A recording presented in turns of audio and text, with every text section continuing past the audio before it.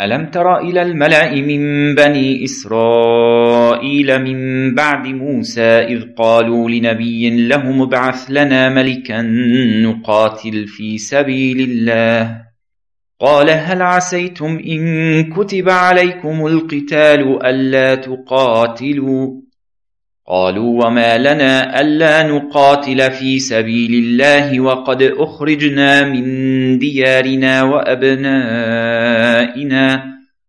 فلما كتب عليهم القتال تولوا إلا قليلا منهم والله عليم بالظالمين وقال لهم نبيهم إن الله قد بعث لكم طالوت ملكا قالوا أنى يكون له الملك علينا ونحن أحق بالملك منه ولم يؤت سعة من المال قال إن الله اصطفاه عليكم وزاده بسطة في العلم والجسم والله يؤتي ملكه من يشاء والله واسع عليم وقال لهم نبيهم إن آية ملكه أن يأتيكم التابوت فيه سكينة من ربكم وبقية مما ترك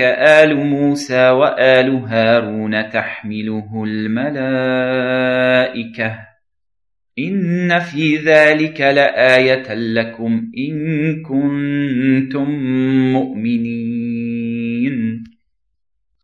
Have you not considered the assembly of the children of Israel after the time of Moses, when they said to a prophet of theirs, "Send to us a king, and we will fight in the way of Allah"? He said, "Would you perhaps refrain from fighting if fighting was prescribed for you?"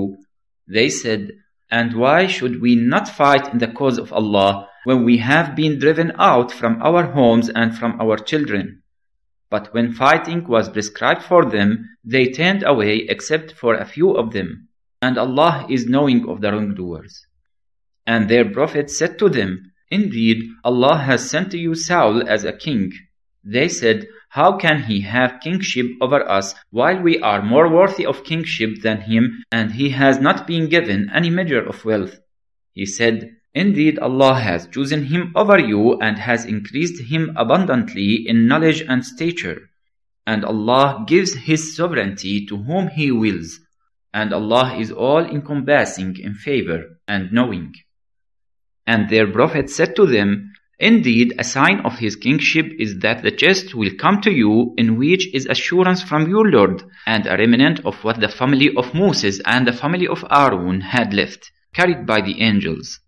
Indeed, in that is a sign for you if you are believers."